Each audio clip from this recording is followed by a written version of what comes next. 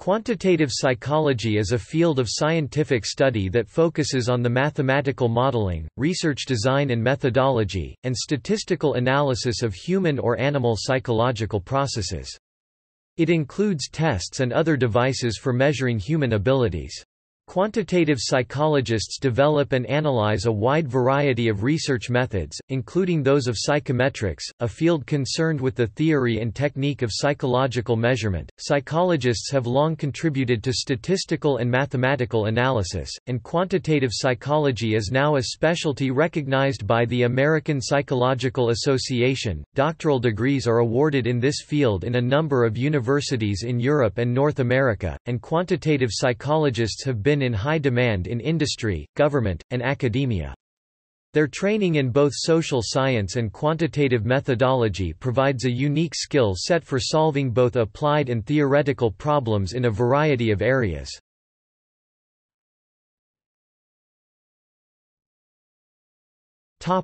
History.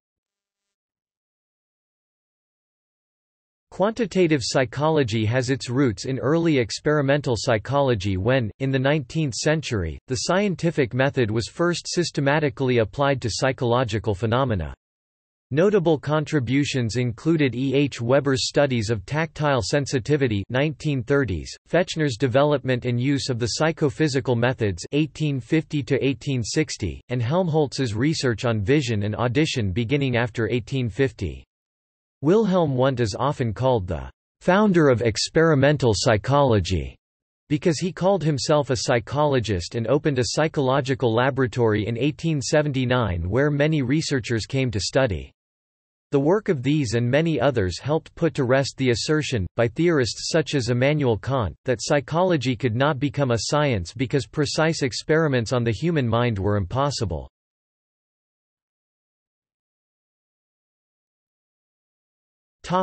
Intelligence testing.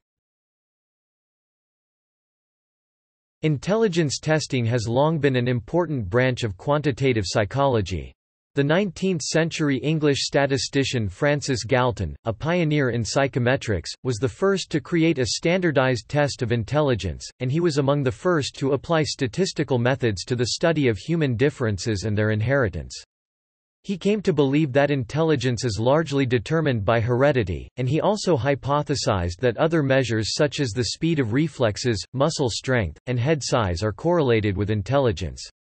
He established the world's first mental testing center in 1882. In the following year he published his observations and theories in Inquiries into Human Faculty and Its Development.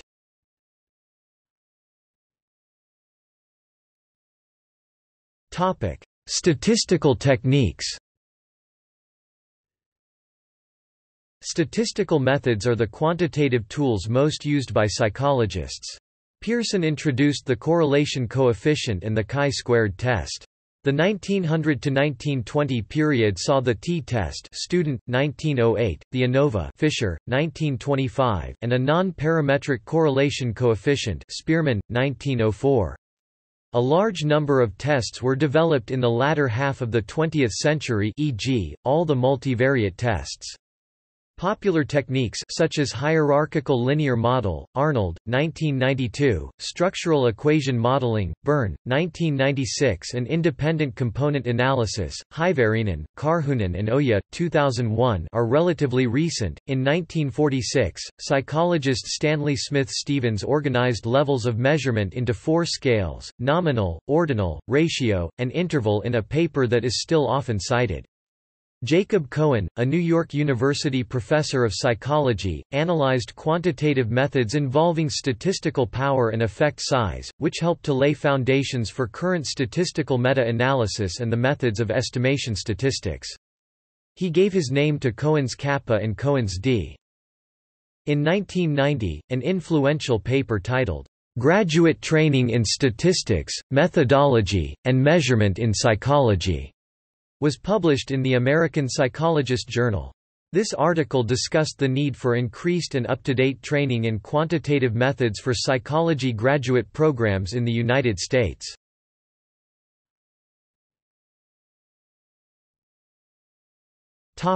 Education and training.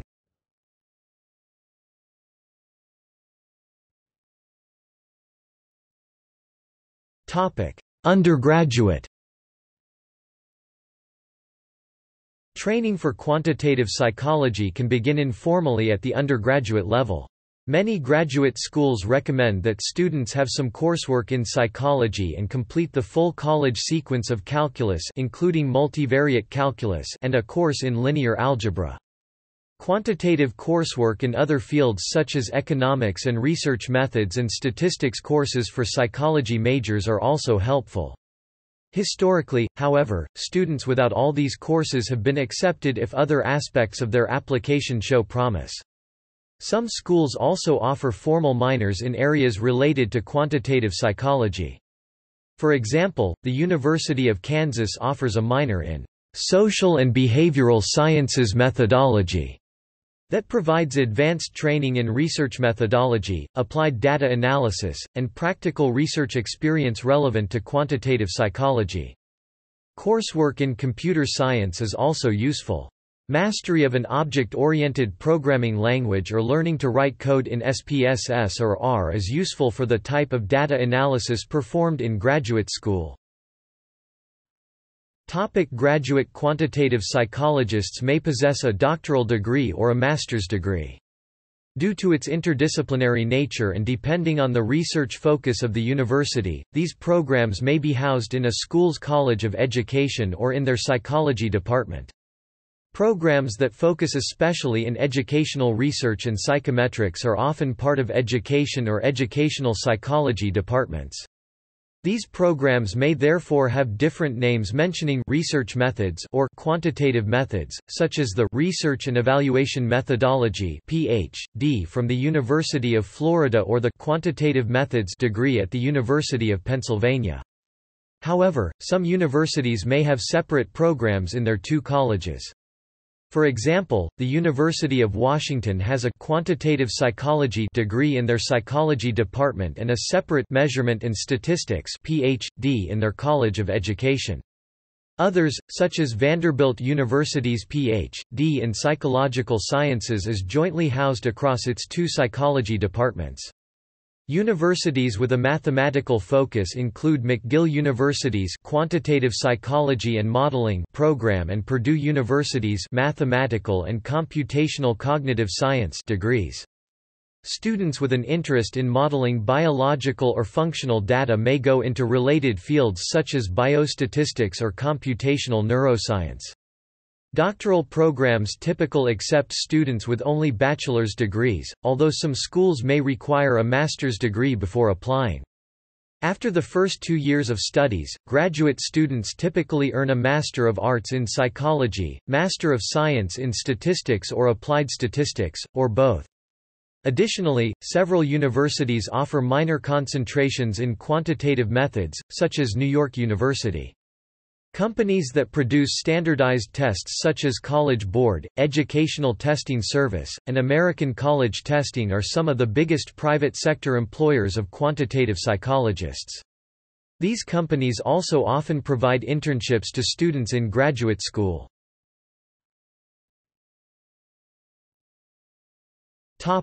Shortage of qualified applicants. In August 2005, the American Psychological Association expressed the need for more quantitative psychologists in the industry. For every PhD awarded in the subject, there were about 2.5 quantitative psychologist position openings. Due to a lack of applicants in the field, the APA created a task force to study the state of quantitative psychology and predict its future. Domestic U.S. applicants are especially lacking. The majority of international applicants come from Asian countries, especially South Korea and China. In response to the lack of qualified applicants, the APA Council of Representatives authorized a special task force in 2006. The task force was chaired by Leona S. Aiken from Arizona State University.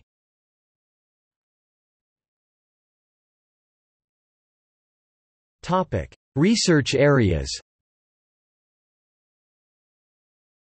Quantitative psychologists generally have a main area of interest. Notable research areas in psychometrics include item response theory and computer adaptive testing, which focus on education and intelligence testing. Other research areas include modeling psychological processes through time series analysis, such as in fMRI data collection, and structural equation modeling, social network analysis, human decision science, and statistical genetics. Two common types of psychometric tests are, aptitude tests, which are supposed to measure raw intellectual ability, and personality tests that aim to assess your character, temperament, and how you deal with problems. Item response theory is based on the application of related mathematical models to testing data. Because it is generally regarded as superior to classical test theory, it is the preferred method for developing scales in the United States, especially when optimal decisions are demanded, as in so-called high-stakes tests, e.g., the Graduate Record Examination and Graduate Management Admission Test (GMAT).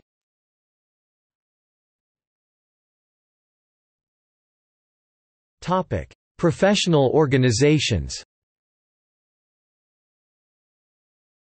Quantitative psychology is served by several scientific organizations.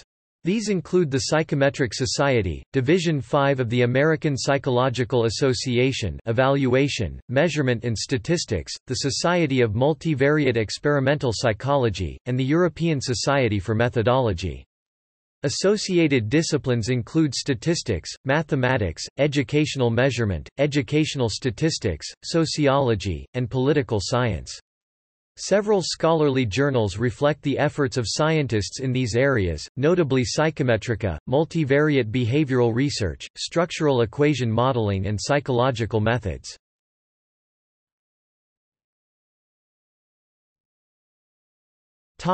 Notable people. The following is a select list of quantitative psychologists or people who have contributed to the field.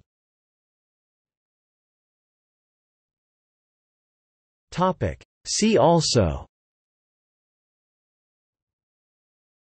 List of schools for quantitative psychology, Mathematical psychology, Measuring the mind, Psychophysics, Psychometrics, Psychometrica, Quantitative psychological research, Winbugs.